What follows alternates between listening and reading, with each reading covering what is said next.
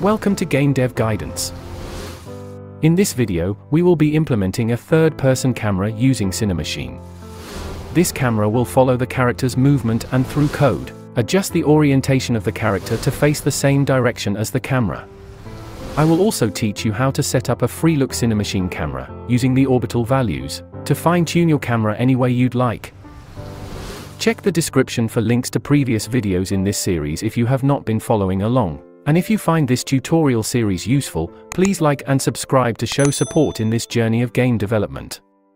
Let's get to work. To install Cinemachine, launch the Package Manager by clicking Window, then Package Manager. Select the Packages tab, and make sure Unity Registry is selected.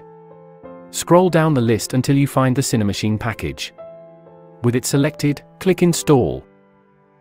Close the Package Manager window once the install has finished. Right-click in the hierarchy, find Cinemachine in the drop-down list, and select Free Look Camera. Name it something like Player Camera. With the new Cinemachine camera selected, head over to the inspector and notice these two fields, Follow and Look At. We could simply drag our character into these slots, but if we do, you'll notice that the camera seems to be targeting our player's feet, which I am not particularly fond of. Let's create a new object for the camera to target instead. Right-click the character, and select Create Empty. Let's name this something like Camera Target. With our new target selected, move it to a position that makes more sense to you. I prefer the target to be just about at shoulder level. Now select the player camera, and drag our new target into the Follow and Look At fields. That looks much better now. Under the Axis Control section, for the Y-axis, I prefer it inverted, so I will check this box. And for the X-axis, I prefer it to not be inverted, so I will uncheck this box. Let's set up the top, middle, and bottom rigs next. The value field under the Y-axis subsection controls the current rig position, as well as these buttons here.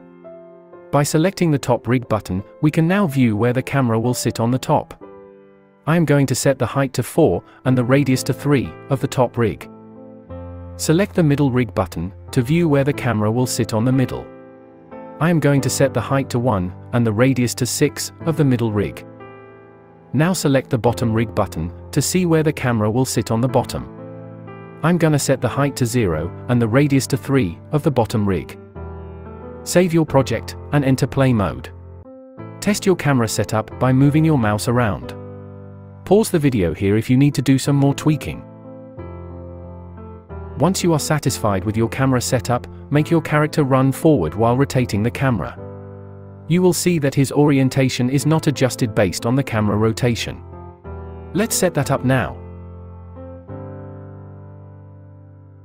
In Visual Studio, we need to adjust the movement vector to include the camera's forward rotation before we pass it through to target rotation. Declare a new vector3 variable, name it cam, then initialize it to camera.main.transform.forward. This will always return the forward vector of the main camera. Next, we need to set movement equal to quaternion.look rotation.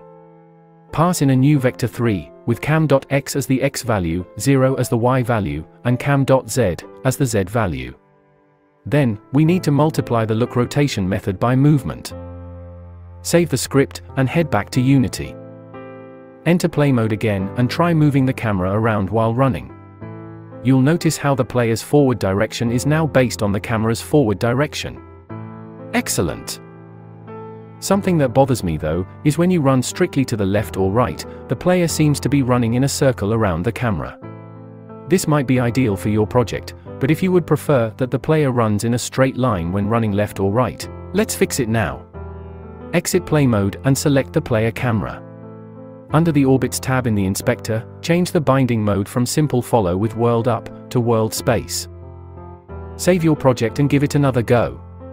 Now if you run strictly to the left or right, the camera will not rotate, but just follow the player along his path. This is the ideal method for this tutorial, but every game is unique and should be treated as such. There are quite a bit of settings you can play with in the Cinemachine Free Look component to truly give your camera a distinct look and feel, so don't be shy about playing around with them. That's all for this tutorial. Congratulations! You now have the knowledge to implement and adjust a Cinemachine camera in your game. I hope you found this video useful, and I would love to hear your thoughts in the comments below. If you'd like to show support for my channel, please consider giving that thumbs up button a gentle smash. And if you're enthusiastic about continuing this exciting journey through game development with me, don't forget to hit that subscribe button. Remember, game development is a journey. See you at the next checkpoint.